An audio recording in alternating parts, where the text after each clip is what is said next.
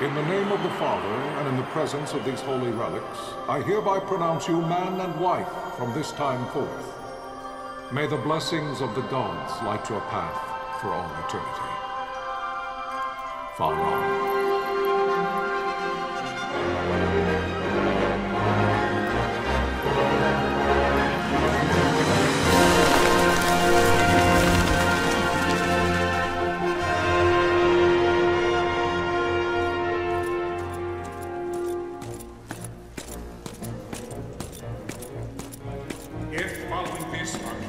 Launch an attack by both land and air, our kingdom will stand little... Nabudis has fallen. Impossible! My father? I know not. I am sorry. If Nabudis has indeed fallen, it is only a matter of time before they reach the borders of Dalmasca. There is nothing to halt their advance. Secure Nalbina with all haste. I will go. And I will go at his side.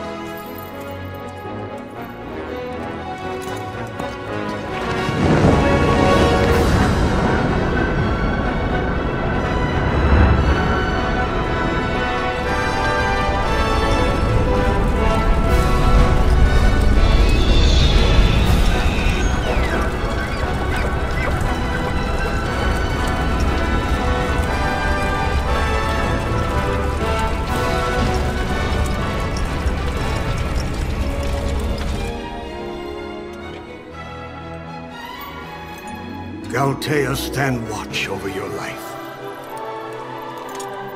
That I be considered worthy.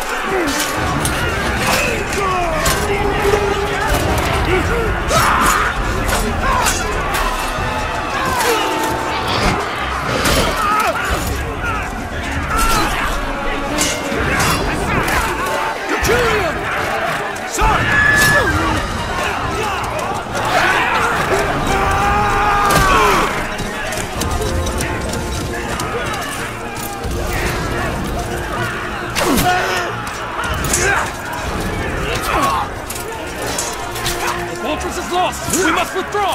No! The paling still stands! Shield beyond sight, ne'er failing light.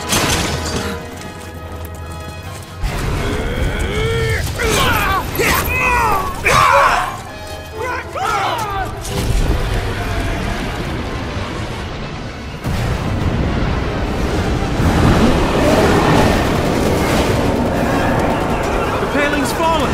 Then it's over! For my father. For my father! Lord Rasler!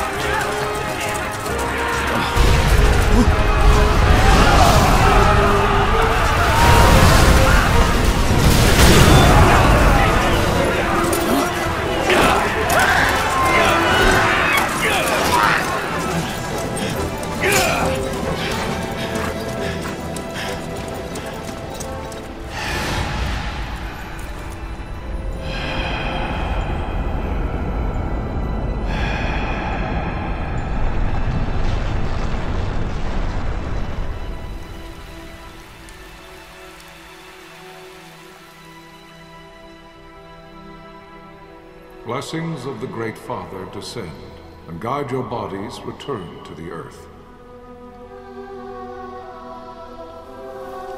Great Father, guide your spirits return to the Mother of all. There you shall find peace. Pharaoh.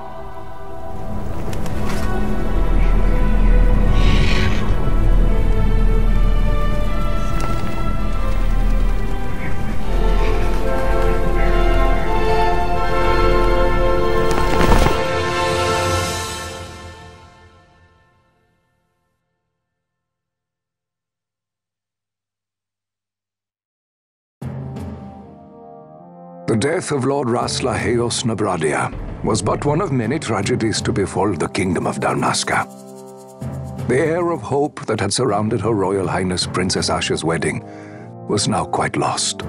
Dalmasca had been set adrift at the mercy of history's restless tides. At this time, two great empires struggled for dominion over Ivalice: Arcadia in the east, Rosaria the west. The invasion of the Kingdom of Nabradia was Arcadia's first step in its westward march. With Lord Rasla's beloved homeland consumed by the hellfires of war, it seemed clear that Arcadia would soon mete out a like fate to Dalmasca. The fall of the fortress at Nalbina told the destruction of the greater part of Dalmasca's forces. A counterattack was mounted by the order of the Knights of Dalmasca, ever brave and faithful. But against the martial might of the Arcadian armies, they stood little chance of victory. Indeed, their defeat was to be absolute. Soon thereafter, Arcadia came forward, offering terms of peace, or, as one might rather put it, terms of Dalmasca's surrender. Lord Ramenas, King of Dalmasca, and my dear friend, had no choice but to accept these terms. It was, thus, only with reluctance that he set out for Nalbina Fortress, now under Arcadian occupation, to affix his seal to the Emperor's Treaty of Peace. The king had scarce departed his royal city of Rabanasta when the remnants of the Order made their return, and not a moment too soon, for a terrible revelation awaited them. The treaty would be signed with steel and writ in royal blood.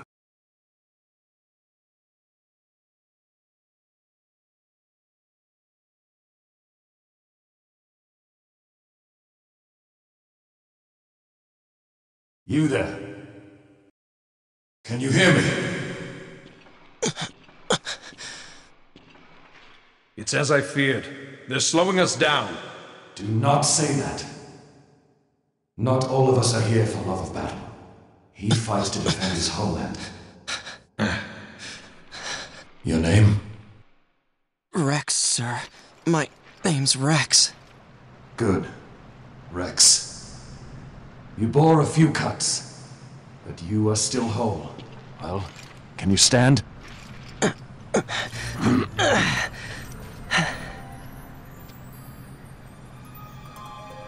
Think you can fight? I'm fine, sir. How old are you, Rex? 17, sir. Young. Family? My brother is all I have left, sir. He's 2 years younger than I, living in Rabanaster. So young.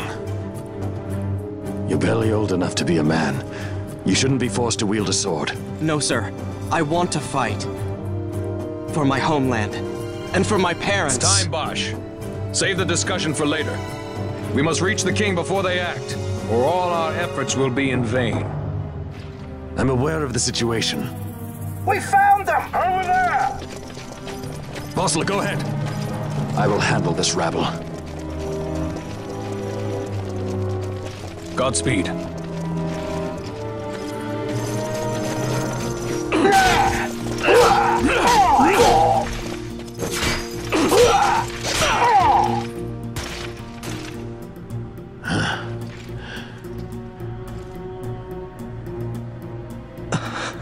Steady, Rex.